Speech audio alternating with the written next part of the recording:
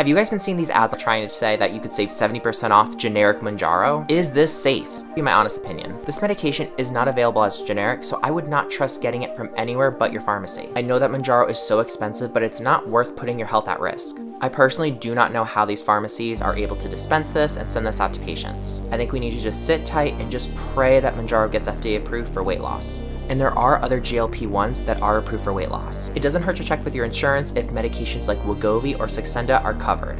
The reason that many don't like Saxenda though is that you have to inject it every single day, while Wegovy, which is the same active ingredient that's in Ozempic, is once a week. And this is just a tip for my diabetes patients that are on Ozempic right now. If you're on the 2 mg dose but want more weight loss, you could switch to Wegovy. I would check with your provider, but what I would do is I would switch to the 1.7 mg dose of Wegovy, and then after 4 weeks, you could switch to the 2.4 mg dose of Wegovy. This has been a game changer for patients who need their sugars more controlled, as well as increased weight loss. So if you see all these ads about Ozempic or Mounjaro or even Wegovy being cheap, it's probably too good to be true.